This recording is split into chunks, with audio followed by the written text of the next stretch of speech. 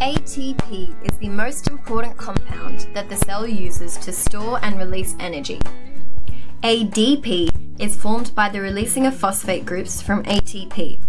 This results in the release of energy that is used for biological reactions. Myofilaments are bundled together to make a myofibril.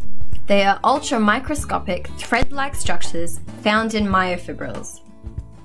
Sarcomere is a contractile unit in a striated muscle fiber extending from one Z disc to another. The actin filament are two-stranded helical polymers of actin monomers. Rigid filaments form core thin filaments in muscle cells. Myofibrils are bundles of a very fine fiber that almost fills the sarcoplasm of a muscle cell. And finally, myosin. Myosin is a contractile protein that is thick and located in myofilaments. They are motor muscles that use ATP to pull actin-termed thick filaments.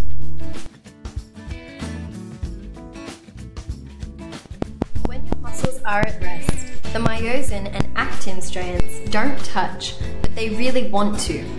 Specifically, the myosin head wants to bind with the actin.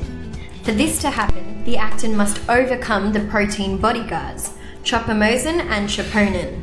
Luckily, these guards can be bought off with calcium and ATP. The calcium latches onto the protein troponin and causes it to pull the other protein, the tropomosin, away from guarding the active sites. The myosin heads grab a molecule of ATP and break it down into ADP and phosphate. When a myosin head does, by the time they bind and form a cross bridge, the myosin releases all that stored energy, and in the excitement, the myosin changes shape. It pulls on the actin strand, much like pulling on a rope. That process shrinks the whole sarcomere and contracts the muscle. Now, with its energy spent, the myosin head has no use for the ADP. The unbinding of the myosin head from the ADP and phosphate causes a small change in the myosin shape, which lets a fresh ATP bind in its place.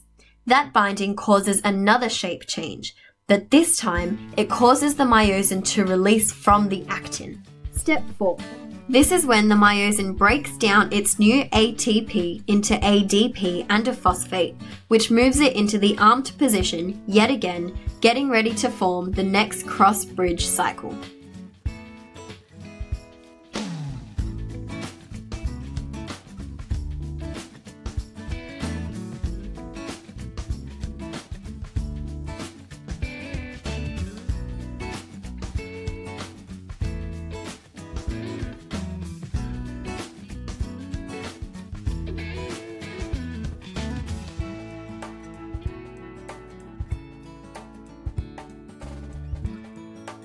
These 6 stages identify the chemical changes in the muscle that cause the body to stiffen. With this understanding, forensic pathologists are able to estimate the time of death.